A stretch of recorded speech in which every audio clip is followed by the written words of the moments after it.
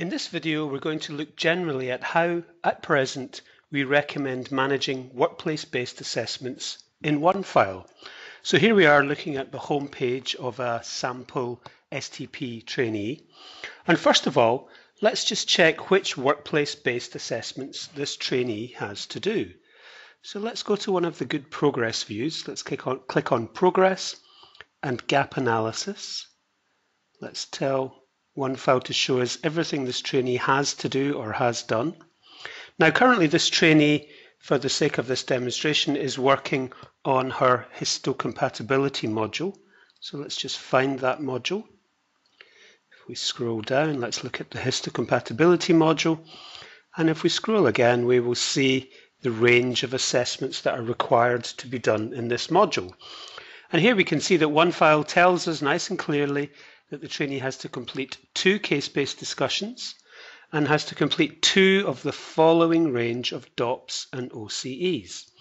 Now, for the sake of this demonstration, let's assume that the trainee has been working on and is planning to do a DOPs, which is DOPs number 1 here, where they prepare blood samples for HLA antibody detection and identification.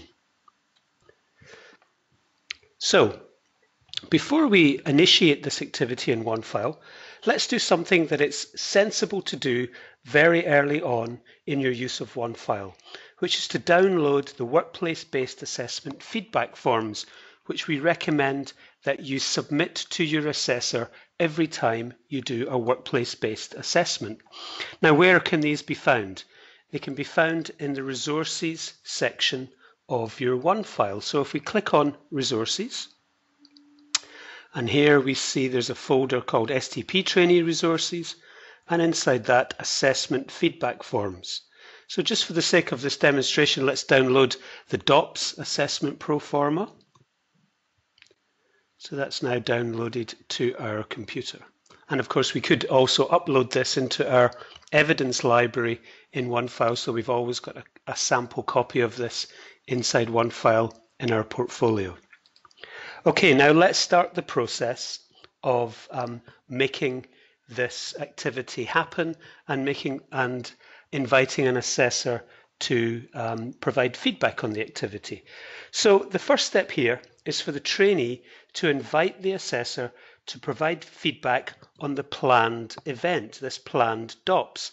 Now this DOPs we might have already agreed with the assessor we're going to do in a couple of days' time. It may even have happened earlier on today. But what we need to do, the first step we need to take, is to invite the assessor to provide feedback on the event that we have planned with our assessor. And how do we do this? We make a submission in OneFile. So we go to Submissions and we go Start New Submission. From the methods, we're going to select a DOPs, and we have to give this submission a title. So let's call it Histocompatibility DOPs 1, and let's start the process of making this submission.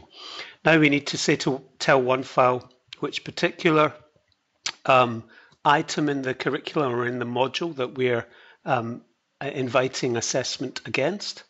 So we go into this Competencies and Standards section, we click the plus button, we find the histocompatibility module, we find DOPs 1, we tick it, we go to the very bottom of the page and we simply hit Save and Quit, which means in OneFile speak, it means progress to the next stage. So hit Save and Quit. And here we are. We've told OneFile that this is a DOPs that we want feedback on. We've provided our own title on it. We've selected the particular DOPs from those available. And at this stage, given that the DOPs is a live observational event, the evidence isn't submitted in OneFile. The evidence is what happens in the live event. So what I would do here as a trainee is that I will invite my assessor to provide feedback on this particular event. So I'm going to just write to my assessor, please provide me with feedback on DOPs 1. Oops. on DOPs 1, and we'll just paste the title of that DOPs, which we are planning to do, let's say, on September the 30th. So we've given our assessor the place in which they will provide us with feedback on this activity and the submission where they will sign this off. Now here's the reason that we downloaded that pro forma earlier. What we recommend that you do to make this easy for your assessor is to provide them with the DOPs assessment feedback form. So as an attachment here, let's click on the attachment icon. Let's go and select this file which we recently downloaded. There it's there, the DOPs assessment pro forma, which is now inside our evidence library in OneFile, so we can use it again and again there.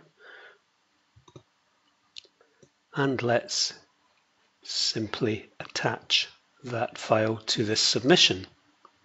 So let's just review what we've done here. We've created a submission in OneFile. We've told OneFile that this is a DOPS. We've given it a title. We've identified the specific assessment that this submission is being made against. And all that we have done as the trainee at this stage is that we've asked our assessor to use this as the place where they provide feedback on this particular DOPS.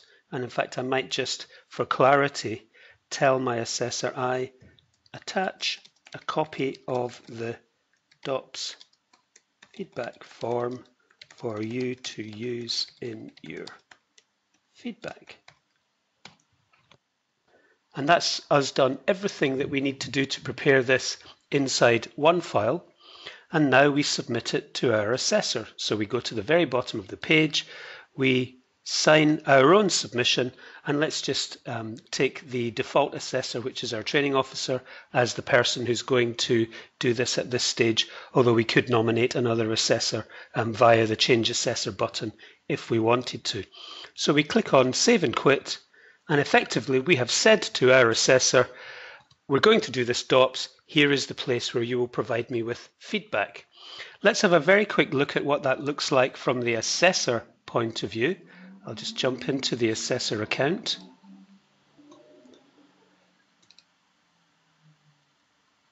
So now that I've made that submission, my assessor has received a task.